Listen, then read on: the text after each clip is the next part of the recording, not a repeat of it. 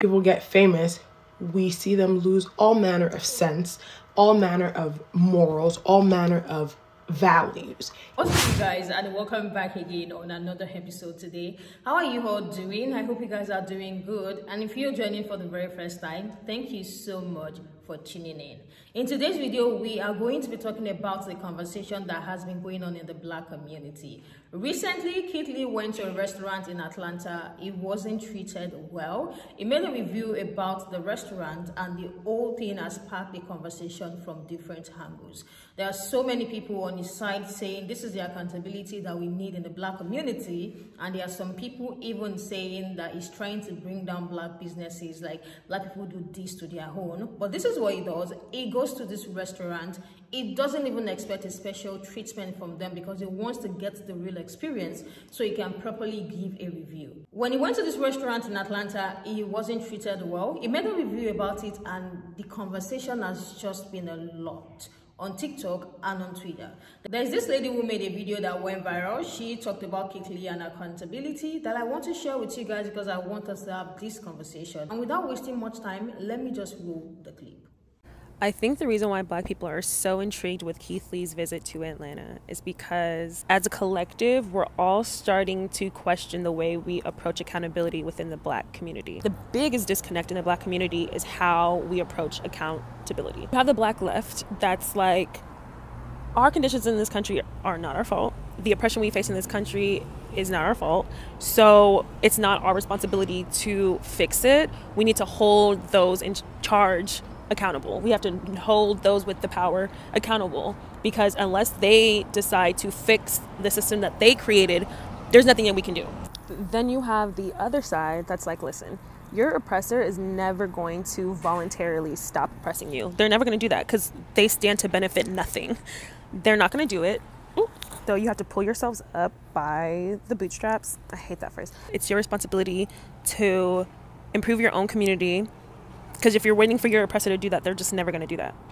Then the left is going to come back and say, hello, have you not been paying attention to Black history? We've done that on multiple occasions. Look at Tulsa. Look at the Black Panthers. On multiple occasions, we tried to take charge of our own communities and do our own thing, and we were systematically shut down.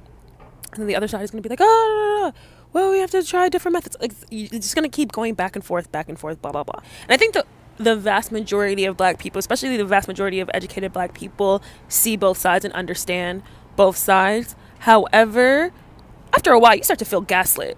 You start to feel like, damn, can we ever hold each other accountable? Like, Black educators can't even have real conversations with Black parents and say, listen, our kids are not performing well. They cannot read at the grade level that they should be reading at. They can't do basic math. Like, y'all need to spend more time with your kids. You need to discipline them more. We can't even do that without trying to get each other fired. Like, Black people can't even get a restaurant reservation in a timely manner without jumping through hella hoops, without Black businesses making them feel shitty. You really start to feel like you have to accept lesser from your people because you're Black, and because you want to give the benefit of the doubt, and because we all understand the oppression that we face and the obstacles that we have to go through. There's no accountability happening. And then when you try to do that, everybody wants to talk about the white man and oppression and all this stuff. And it's just like, bro, but what does the white man have to do with me not being able to get a reservation at a restaurant in Atlanta?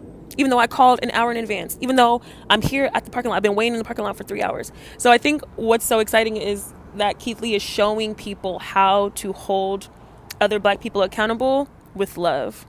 And I think we're going to start seeing a shift in how we hold each other accountable. And instead of us being so quick to point fingers, we're really going to turn the mirror on ourselves, because that's the only way our communities can improve. You know what I'm saying? So it's interesting to watch. I'm excited to see it.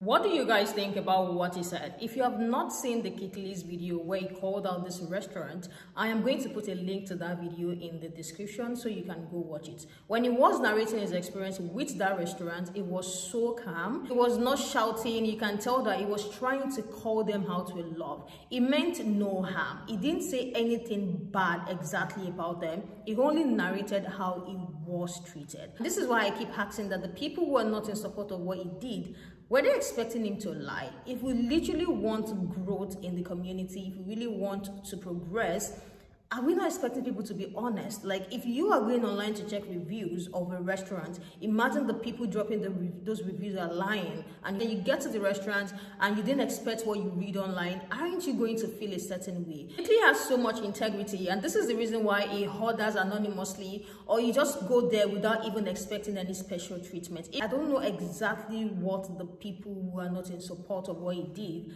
want him to have done in that aspect, knowing fully well that this is exactly what he does. Like, he reviews restaurants, he reviews food on TikTok for people, and he has made a massive impact in the community. And to see that there were messages of some people saying, oh, you better watch your back, you're talking down on black business, this is not the way to go, it's very, very funny. There are people as well stitching to this video that I would like you guys to see. So without wasting much time, let's just check out what the people are still saying about Keith Lee and accountability in the Black community. Guys, I think I finally figured out the problem with Keith Lee. The issue is that we've been so used to seeing people go from being viral to being famous, which rarely even ever happens nowadays, but he made it through that pipeline. People get famous, we see them lose all manner of sense, all manner of morals, all manner of values immediately. But then Keith came along and he has maintained integrity, and his integrity is holding other institutions accountable, because the thought is, if I can just get Keith Lee in my restaurant, we'll blow up. But then the problem with Keith is, in order for Keith's magic to work for you, you actually have to be an upstanding restaurant. You actually have to be a restaurant that treats all your customers the same, because he's never going to come in and be like, I'm Keith Lee. He has integrity, and we as a society are not used to seeing that. When people get famous, they immediately go left. And Keith has proven, which also I think is a good lesson for content creators nowadays, is that you actually don't have to lose your morals when you get famous. Like, you actually don't have to lose your sense when you get clout and when you become a household name. You can actually maintain integrity. If anything, that's how you become a household name, by maintaining integrity, by maintaining, just having a standard of value. And so now people are big mad. I saw this stupid tweet yesterday that was like, Keith don't even know how to use his clout. And that's why you would never have clout, because you think that clout means I get to act a fool, I get to do whatever because I'm now a household name. Soon, if Keith Lee actually had that type of attitude about him, he would never have gone where he was, or he wouldn't have been able to sustain it. But now, because of this, anytime he's not trending, his integrity speaks well for him. So I hope that this will be a sign for all my content creator babes, that if you're ever worried about, like, how do I keep both? Because it seems to be that in our world, you can get a bag faster if you step on people's toes, or, you know, just go the shorter route and just kind of get shit done quick. Let Keith Lee be proof that if you just keep doing what you're doing and you learn how to cater to the people, cater to your audience, baby, it's only a matter of time. You're going to pop off, and pop off well and respectably and with godliness. Shout out to Keith. He is my GOAT. As a collective, we're all starting to question the way we approach accountability. You ate that up! Most times when I hear right-wing conservatives speak, the thing that they always emphasize is the victimhood of the left. And while I don't agree with everything that they say, I will agree with that. Not only are we allowing our past to hold us back, we also don't want to actually rise above the oppression. We want to be the oppressor. We need to learn how to acknowledge our past but not be held back by it. And we need to learn how to lend a helping hand in our community. Why do we not have systems at play to help other black families that actually work? Why is there a whole fucking black billionaire and the fucking hood still looks like the hood? It don't make no sense. Dr. Umar said it the best. There are systems at play, and there needs to be systems installed to fix them, not individualism, not this whole I'ma get on and then I'ma stunt on you for getting on. There needs to be actual systems and communities put together to help everybody out. But we just want to be better than each other. Don't make no sense. You know, the other day I was talking about how the world would be a better place if people would just be more accountable. And, you know, it's kind of crazy to me that I seen this tweet and she talking about some F. Keith Lee. because he made a review about his experience. And then she was talking about how he was bashing Black businesses and this and that. Where's the accountability? These Black businesses need to do better business. That's what it sounds like to me. They need to be accountable. They need to say, oh, you know what? This is probably not the best policy for us to have. They need to actually look at the policies that they have in place and do better. Simply put, what y'all not gonna do is sit here and be mad at Keith Lee. No, you need to be mad at the restaurants, because he come to the city to try food, and y'all got all these rules, all these policies. And then when he show his face, then it want to be a change of story. He simply said the same thing in every single video. He just want to be treated like a regular person. That is it. That is all. He wants the regular experience. He's going to pay for his food just like a regular person would. So don't treat him any different. He wants to be able to just try the food. But it's just like, if you can't go in there and try the food because of all of these policies and procedures that they have in place, like, he's just telling his story. Simple. And, you know, literally, I know it'll never happen. We'll never see a day in this earth. And I'm usually very optimistic, but I know that the reality is we'll never see a day in this earth where people are 100% accountable. Them business owners could have got online and simply said, you know what? I'm so happy for this critique. I'm going to do better. You see the one business owner on there talking about, who is Keith Lee? What? No, I'm going to be like, you know what? This has allowed me to reflect. You know what? They need me to write for them. This has allowed me to reflect on this critique. I think we could improve our processes and our wait times. And we're going to start implementing reservations. I think that'd be best, so that we can make sure we're not getting at capacity, so that people can have an opportunity to actually try our restaurants. I'm so thankful for Keith Lee and his critique, and I'm going to do better moving forward. I hope that you all would still love to try my food and try our restaurant out someday when you're in Atlanta. I can promise you that it'll be a much better experience. That wasn't hard at all. That wasn't hard at all. I think the reason why Black people are so intrigued with Keith Lee's visit to Atlanta is because I'm so happy that the conversation opened up. Just like I said yesterday, and like, I feel like this is really going to open up a big conversation. And if you guys saw Keith Lee's responses already, they were beautiful, chef's kiss. I don't know if he has a team with him or a marketing manager or a PR professional on the back end.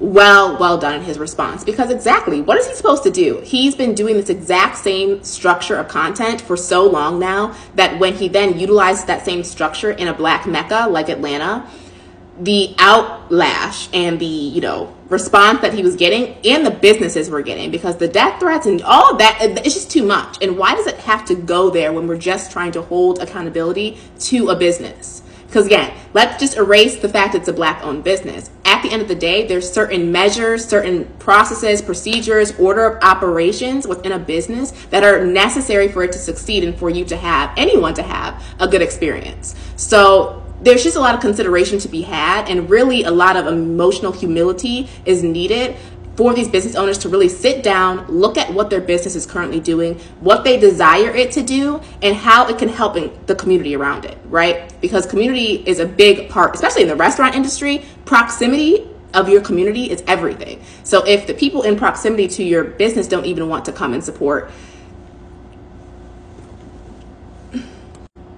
and then this even goes in other industries. I personally work in social media marketing, and I genuinely have had really bad experiences with helping smaller owned businesses, Black owned, minority owned. And in terms of that, a lot of us end up going and leaning in more towards bigger contracts, corporate contracts, things that are more consistent and that are for sure $1, right? Where it's like, we're not gonna, have late payments or just negative issues and experiences going on. And that's unfortunate, but that is the truth. We need to have these conversations and open the space up to really get somewhere, and not talking where you're getting to a certain point to live a lifestyle. Getting to a certain point to actually be a boss and a leader. I'm sorry, but you are not a boss, a leader, until you are able to offer opportunities to the people below you or the community around you. Like, that's really a boss. A boss has employees. A boss has connections and is networking and providing to the community. A leader is doing those things, right? So really, what is the goal of your business and of your brand? Keith Lee makes it very clear what his branding is, what his messaging is, what his intention is. And if it rubs people the wrong way in Atlanta, it is what it is. It's basically what he's saying. It is what it is, but we need to have these conversations, and I'm never going to lie. Is the violence and all the extra stuff necessary? Absolutely not. Like, why is it even happening? Please stop that. Like, be for real. But the conversations still needed to be had. So I completely understand that, and I'm glad we're opening the conversation up. I even saw people talking about the beauty estheticians and hairstylists as well. So we need to have these conversations, hold each other accountable, regardless of the situation, because how are all of us going to get to success and really trickle down to our generations, like generational wealth, right? Okay. I love it. I'm so happy. Watch her video. It was so good.